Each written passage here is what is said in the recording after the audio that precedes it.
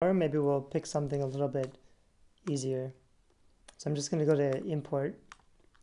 I'm going to go down to where I have all my pictures and I'll just look for something. Here's one that's pretty simple. This is a picture that would just make a good book cover as is. You wouldn't really have to do very much. You just add text up here, maybe a really nice glowing font feature we can play with later. This one I could just keep. I might want to do something like add a grunge border like we talked about before.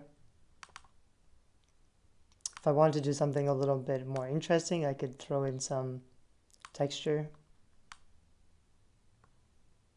that I'd probably put up here on top.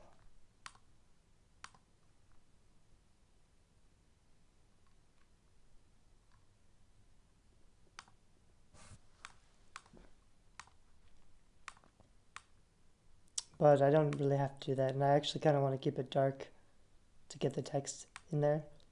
I might put some down here though, that makes it kind of interesting. I might make this a little bigger so she's centered.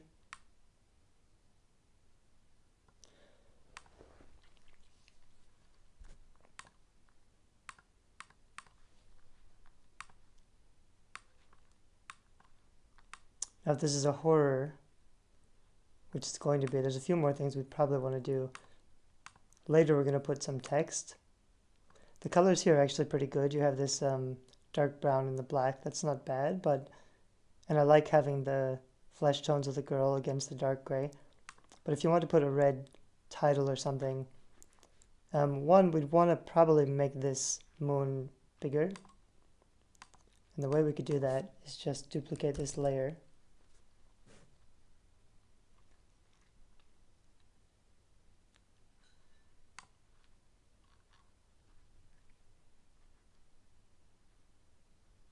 Oops, it's running a bit slow.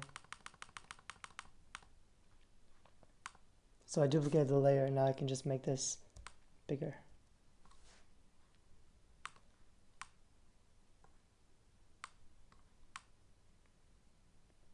So that's a little bit better, and then I can go to my eraser tool and just get rid of this down here.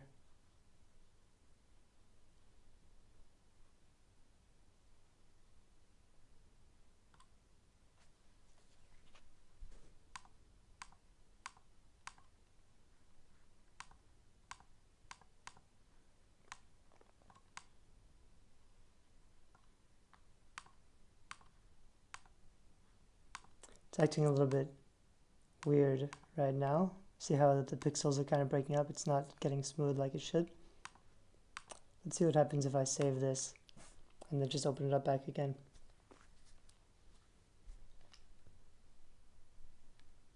Sometimes the tool, you're using so many resources depending on your connection and your computer, you may just have to restart the tool.